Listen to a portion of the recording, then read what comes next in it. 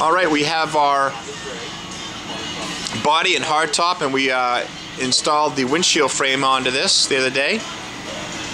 You can see stainless steel hardware. This is our windshield wiper motor. There'll be a cover that goes over that, obviously. But nice transition point between the stock steel and the aluminum frame. Nice stainless steel hardware. Brand new gaskets, obviously, with the hard top.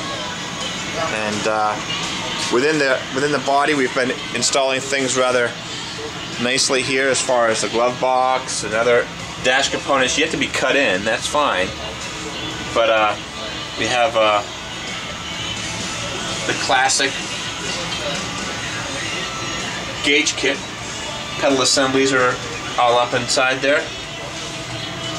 Sitting here right now is our tranny cover, yet to be bolted down. The holes are there, but we also have the roll cage that's been installed, as well as some seat belts just to kind of line things up and understand where those will sit. And the hard top has been bolted down on. We have the marker light in the back. Obviously, glass has also been installed. These are original gaskets, glass. Typically on these Land Cruisers, you'll find the glass in these gaskets come through very nice, especially here in the Northeast. If we were in Arizona, it'd be a different story. They don't have as much rust, but they do have obviously the rubber components just go downhill very quickly.